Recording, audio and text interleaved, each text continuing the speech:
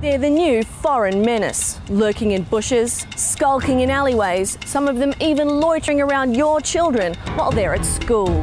That's right, share bikes.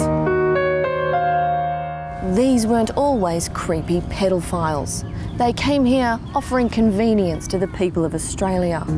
But unable to assimilate, they became ostracised from society, left to a life of drugs, with some of them even turning to sex work. This damn mess of these high bikes that are being dumped all over the place. It's a mess, but we'll keep at it. We don't give up, nor do we give up on the flying foxes either.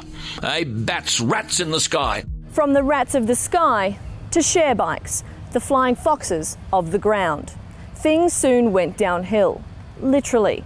These bikes don't have gears, making riding uphill impossible. And then the inevitable happens. It was on the weekend and I rode a shared bike down to the bottom of the hill to get to the beach.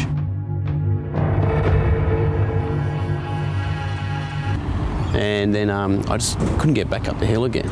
Trapped at the bottom of a hill, he soon resorted to cannibalism. No, I just got a cab back up to the top of the hill. But it gets worse. The hollow frame provides substantial space for shrapnel and explosives to be packed. It's just a matter of time before someone turns one of these things into a bomb, gets onto a plane and cycles into a building. What are you doing to bicycle-proof these windows?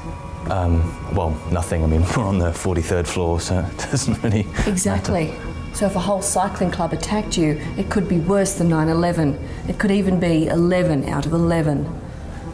Sorry, no. So 9/11, that wasn't a score out of 11. That was a date. It's just... That's a high score for flying bomb peddlers. However, it's down on ground zero, where the rubber hits the road. Well, I was walking to work like I normally do, and then I saw it, so I had to walk around. And now I'm 20 seconds late to work.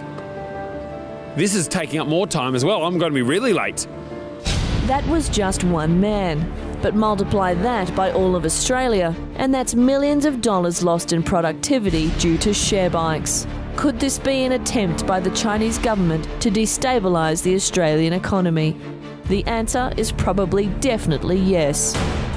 In China, share bike companies like Ofo and Mobike are pumping bicycles out of factories at an alarming rate. Terrorist activity, cannibalism, and even worse, blocking footpaths. But who benefits? That's right, communism. One thing is for certain, we've got to put the brakes on before Mao's vicious cycle destroys Australia once and for all. I'm Greta Lee Jackson, reporting for Tonightly Investigatesly.